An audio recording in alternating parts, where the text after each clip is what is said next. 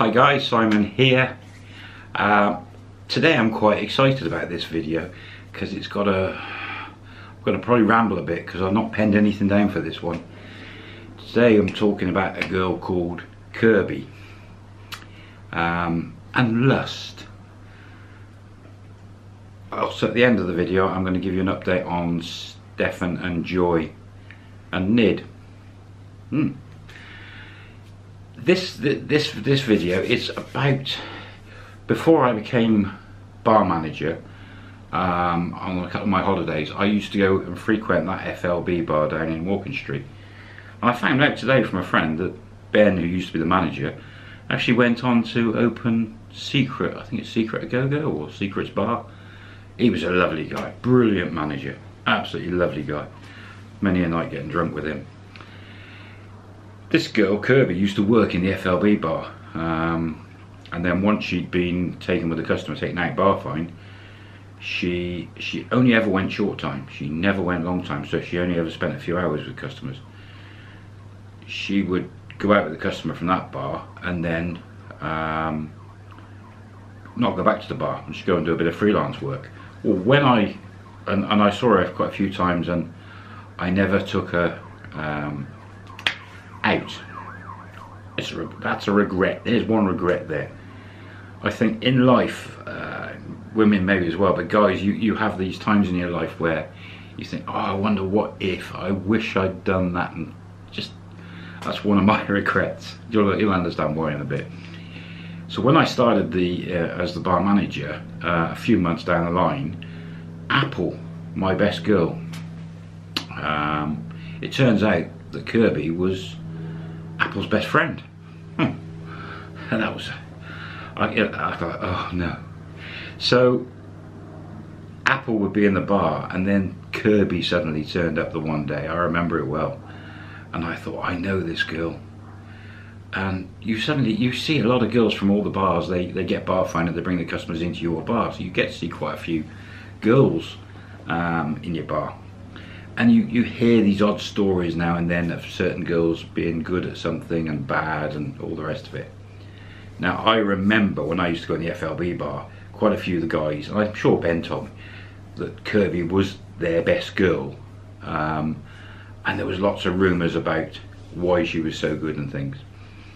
But no, never took her. So she turned up at my bar the one night and I was like, oh, I know this girl. And of course I made a beeline and started talking to her, because I never dabbled with any of my girls from my bar, but she wasn't working in my bar. And I remember as soon as I went to talk to her, Apple intervened and jumped physically, just like straight to me. What you doing? And then she introduced, this is my best friend. No, her name's not really Kirby, but you'll understand why. Think of American manufacturers of devices. And she's, this is my best friend, Kirby, and this is Simon, my boss, and like, oh, okay. And she just gave me the stare, like, you know, you're not going anywhere near this girl. And then she told this girl, you're not going anywhere near my boss. Best mates, didn't want any problems in the bar. And she told me, yeah, no chance, don't.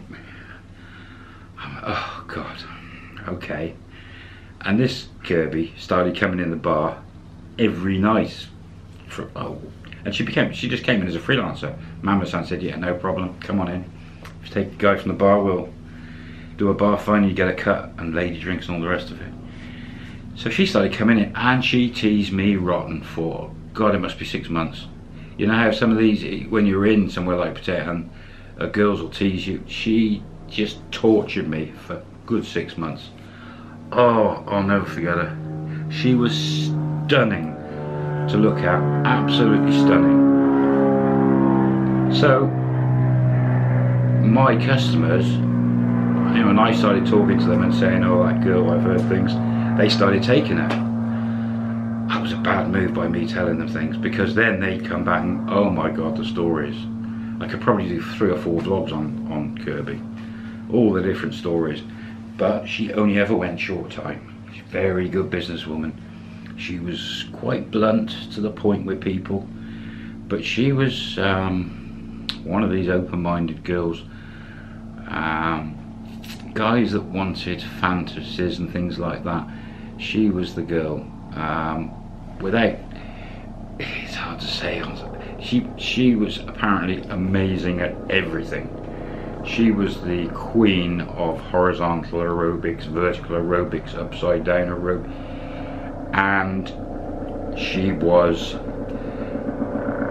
an OSE specialist.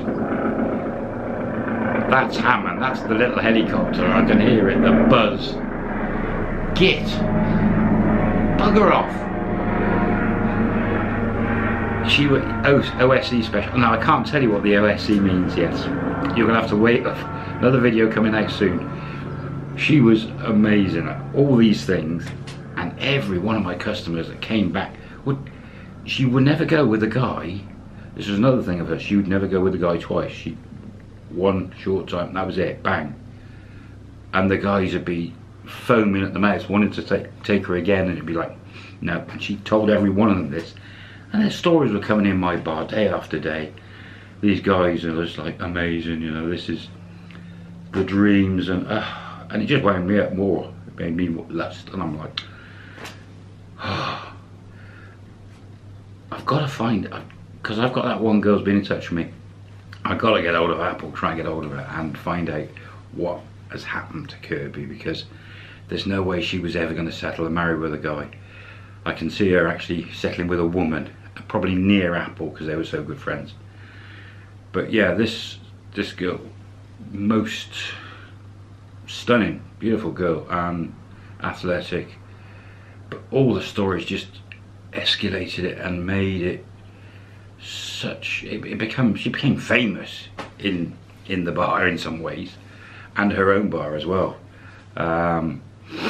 Yeah, very well known. She got herself a very good reputation in my bar anyway. So I think I'm gonna try and do maybe a few videos, because some of the things, she was quite ruthless as well, which reminds me of another freelancer that started coming in my bar who was very ruthless. God, I should have written some of these stories down about Kirby. But after the bar closed at the end of the night, quite often, not quite often, a couple of times a week, I would go out with the girls just to get away from the bar and have some food. And I remember the one night Kirby and Apple and a few other girls took me to the nightclub in Walking Street. I think it was called Simon's nightclub, Simon's Disco, I don't know, Simon's something. Anyway, I remember them taking me in there one night, and they sort of like protected me against any girl coming anywhere near me. It was weird. They wouldn't let any woman near me. Very strange night. I'll always remember it. Yeah, it was as if they were vetting the girls. You know, it was very weird, but a very good night. I remember we got quite drunk. So one day, I had this. How can I say it? I'd say the guy was a big head, was very cocky, very sure of himself, loads of money, gold dripping off him.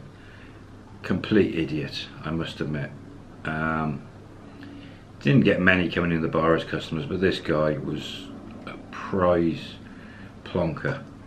He had a friend with him who he sort of made out was his bodyguard. I don't know. But he came in for about 4 or 5 days on the trot, throwing money around. I didn't mind. Ring the bell, throw the money around. He wanted to be centre of attention. You've probably seen this sort of guy in a bar. He was an idiot, a complete idiot. Anyway, someone had obviously told him about Kirby, and in walked Kirby this one day. And I was only a couple of metres away from this guy, and I thought, nah, he's not. He turned around to Kirby and he said, he told people around him he was going to buy her. He wanted a week in Samui with Kirby. And he started talking to her and offering numbers, and she just walked away from him. And his face was like, you could see him getting angry. He was the sort of guy who would think he could buy anything. But he did buy her. It cost him an arm and a leg. In the exchange rates there, I can't remember the numbers, but it was about 10 or 11,000 baht per day that he paid her in the end, and the promise of clothes, everyday new clothes, and the promise of a gold necklace. And she even negotiated it to a 2-baht necklace. I remember hearing it. That's about £1,000, $1,200 for a necklace, plus about 11,000 baht a day. She was on for about $3,000-4,000 for a week, and she went with him. She took him. They went out to the bar there and then, and went away for a week. He came back to the bar.